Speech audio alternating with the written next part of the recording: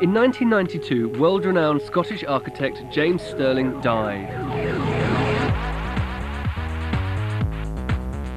Such was his impact that the Brits of the architectural world, the Stirling Prize, was started in his honour. Specialising in public buildings, he blended a spectrum of styles to create a new one all of his own. Stirling looked to the past for inspiration.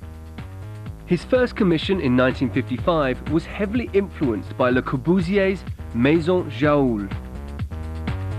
Swapping white for red brick, Ham Common flats were modern, but as British as Bangers and Mash. They were slagged off for being too brutal, but the flats set the trend for local authority housing for the next 20 years. It's a much rawer, more immediately communicable form of architecture. Stirling's next building caused an even bigger stir by taking modernism and making it playful.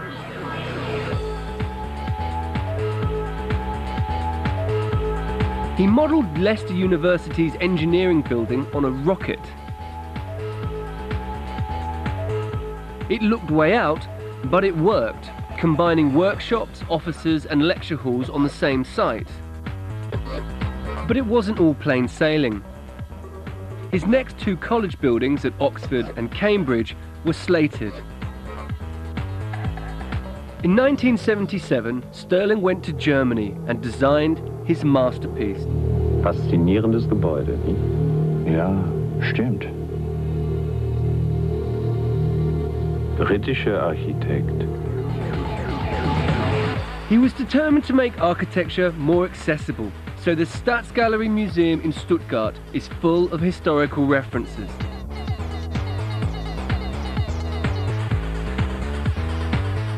There's Egyptian entrances, Roman exteriors and even a copy of a Le Corbusier balcony from the 1920s. It's a homage to the past masters. To add a sense of fun amongst the grandeur, he used quirky colours. And he also had a thing for stairs. He was great at staircases. I think he really understood the staircase as a spine to a building.